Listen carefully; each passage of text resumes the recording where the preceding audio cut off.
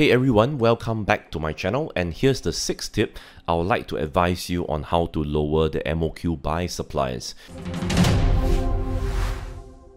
So tip number 6, use standardized components rather than custom ones. So for sellers doing private label business, you will know that the key to success is having product customization. But however, you may have to reconsider your customization plan if you wish to request a lower MOQ from your suppliers.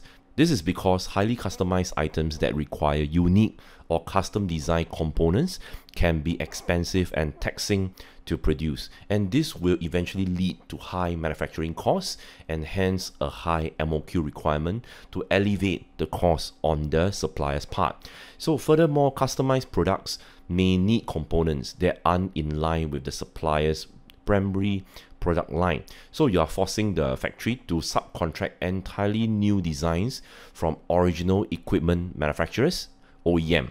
So naturally, your supplier will require you to help shoulder the burden of the cost by increasing the MOQ so that you will buy more of the products each time, making sure that they make money. So meanwhile, the case will be different if you use standardized components in your products. So products that require generic components are easier for your manufacturer to produce. So such products will allow the factory to make use of the standard components that the factory already has at hand or can easily acquire from their existing contracts or contacts. So at the same time, since the factory will be familiar with the usage of such components, they most probably won't need to subcontract your products to another OEM. So this will help them save costs during the manufacturing process, and hence they may be more flexible with the MOQ required for such products, allowing you more room for negotiation.